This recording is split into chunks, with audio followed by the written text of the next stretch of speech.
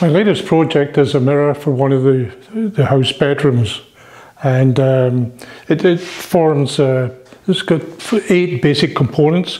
The main frame here, which is all mitered, and there's another frame, a moulding, also 4 of these goes on the top. And when you first look at this, you think, well, it's fairly straightforward and simple, but in reality it's not. This is quite difficult to do. It's easy to do wrong, it's difficult to do right. And to explain that, you've got 4 miters, at least 4, you've got 8 actually, but for this main frame you've got 4 miters, which is 8 separate cuts. And also these are opposing lengths here. These have to be identical, and these 2 have to be identical, or the whole thing will not fit together properly. So this is quite a bit of trouble. Together with that, you've got the 2 tracks. You must use this track for certain cuts, and then you move it over here to do it, which means you're changing the settings all the time, and this could get really tricky. So, you know, I haven't looked into how to do this, and I thought, well, this is, before when I did it, I was always doing one and then changed over to the opposing one, and it's all wrong. So I thought, well, let's simplify this thing. And when I first thought about this idea, I thought it's really not very good. I didn't think it would work, and I was wrong. It did work. But to make it work, there's several things you have to do. First of all, you have to make sure your blade is absolutely vertical to the tabletop. Now you can use a machinist square, which I've done for years, but I don't really like it because I don't trust the squares for a start, and it's difficult to see and difficult to just write. So what I do now is I use this. This is also shown on Colin's channel on the Woodwork Web. And what you do is you use the shop-made sled, and you push it through and take a cut. These 2 are identical, and you've got to mark them to keep them in the right position. Put them through, and then open it up. And when you put them on a square surface, just clean the edges and do this. And if it's doing that or this, it's easy to recognize, and you can correct it. Obviously, the whole point of this is if you're 1 degree out with your blade and you do this and turn it around, you're actually going to be 2 degrees out, which is easy to recognize and correct. So that's just something you can think about. Now the other things are that it's essential when you're doing this that all widths, thicknesses and lengths are identical, or as I said, it won't work. So we start off by doing top, bottom, left and right, and always put these back in the same way. The other thing to do this system, I'm going to show you, I've simplified a wee bit by marking each mitered corner. Now, I've marked this one X. This is a short one, marked with an X here. I hope you can see it. It's an X here. Now, the opposing rail, which is identical, the X is up here for the same cut. So there's X here and X up here. And X on this long one here and on the opposing corner here.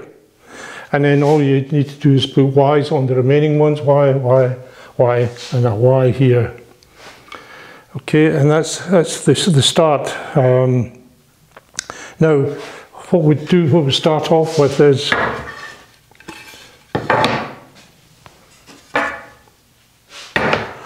this one here. What we're going to do is we're going to simplify this whole process, and rather than doing chopping and changing back and forward, we're going to try and minimize it. So you set your miter guide to whatever you think is 45. It won't be probably, but set it to 45 as close as you can, and then take a cut.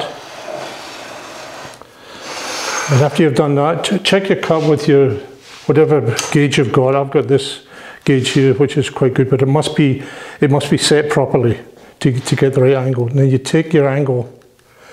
And when I did this, I finished up. I didn't start off, but I finished up at 44.8 degrees, which is fine, because if you think about it, if it's 48 or 44 by 8 or 44.9, you can correct it on the other part of the mitre. So you don't have to get 45 degrees exactly. You have to, what we do have to do is get all the X's the same. So once you've got this 44.8, we can take a cut on all 4 of the mitres marked X. So that we do all of them, the long ones too. It's the same way, exact same direction. Take a cut and do all 4 like that. All 4 X's are completed like that. Now you know that you've got 4 that are identical. Now what we have to do is get the 4 opposing angles and the lengths correct. So we change over now to the opposing track, and again set it at whatever it says at 45. That's it there.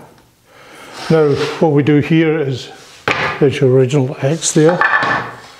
What we do here is, I'll use the short one because it's easier to manipulate. So what we do is we set it at 45 and then we take a cut.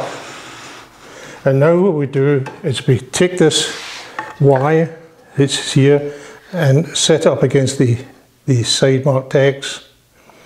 Take our gauge here, and then what we want ideally, of course, is 90 degrees. So now we know what has to be. As I said, now obviously it's the Y, not the X. You don't touch the X, it's the Y. So then you go back, make your adjustments, and keep making these cuts until you've got a perfect 90 there. And now we're going to go and do the remainder, because they're all identical. So we'll do the remainder of the Y's, and in this method we'll show you how I finished up getting the X's and Y's. So what we do here is we put the 2 opposing members together like that, and I'm going to take these 2 pieces of identical stock here, and I'm going to clamp it.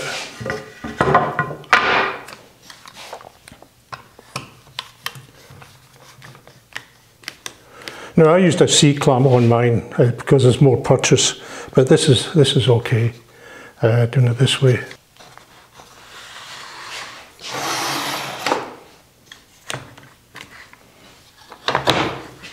Now what you do here is you go to this X end and you make sure it's absolutely flush. You shouldn't feel an edge. And then when it is, tighten, make sure it's tilted away from the blade. It's well clear of the blade anyway, but just to make additionally sure. And then take your cut. Take your cut. And now we know that all the Y's are the same, so these 2 Y's here are identical. You take this apart and you do exactly the same with the 2 Y's on these long ones. And when I first did it, I wasn't too enthusiastic. I didn't think it would work, but it did. And I only needed 1 correction, which is amazing for all these different abnormal settings. So 1 correction and I got it. It wasn't perfect, but it was almost perfect, and that just amazed me. And as I say, when you put it all together, bottom, top, left.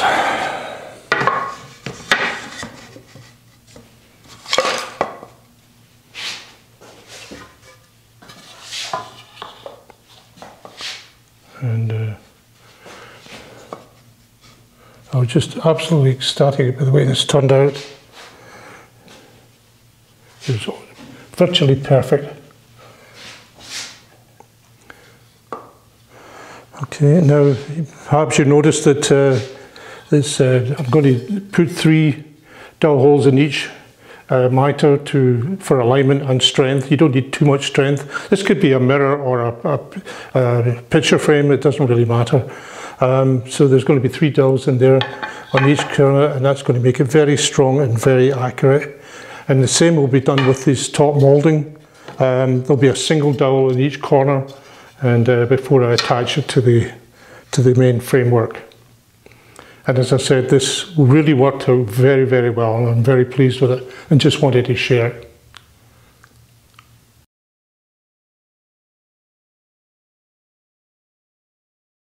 My latest project is the construction and design of a bedroom mirror. It comprises 8 sections. That's one main frame with 4 mitered joints, and a routed moulding, again in rectangular form, which will go on the outside. Now I'm going to use, this will be dowelled, this routed frame will be dowelled, as will the 4 mitres on here. I'm going to use three 5/16 dowels for strength and alignment, and this will be very, very accurate and very strong. So let's get started.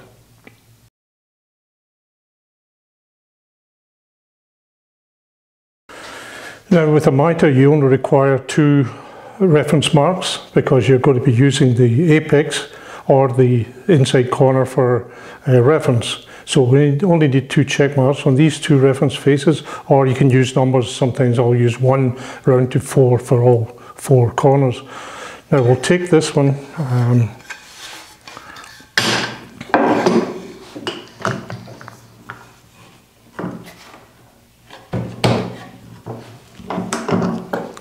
now I'm going to align to the top here and to this inner corner here, and the check mark goes to check mark. Now when you do this alignment here, you shouldn't be able to feel any ridge there, and that's it. And I'm going to do 1, 2, 3 and 4. That's more than enough.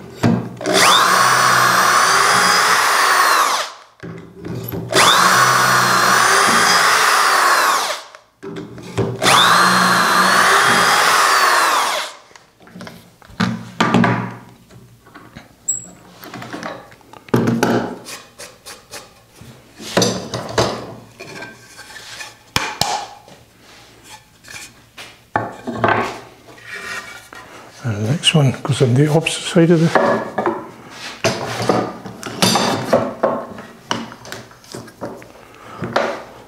I always put the top face to this end so that when I'm putting Dowelmax on, I clamp to this end. And once again we do exactly the same, come to this inner corner and just adjust it.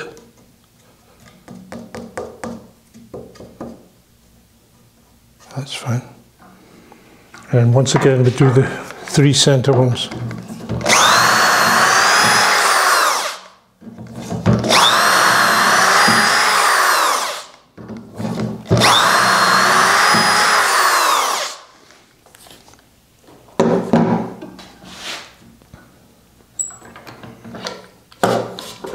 Now that should be aligned within thousandths of an inch.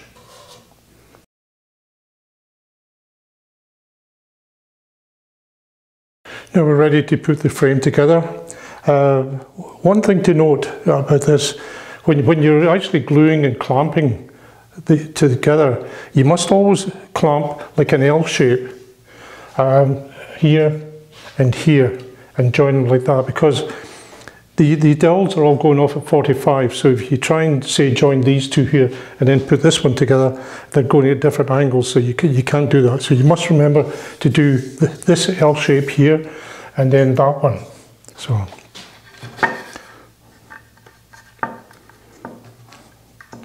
nice snug fitting dowels, although the glue does take up some.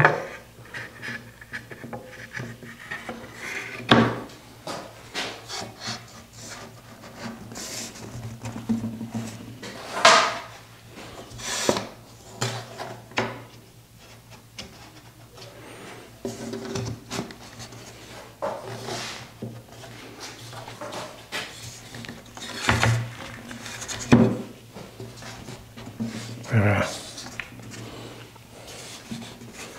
Perfect.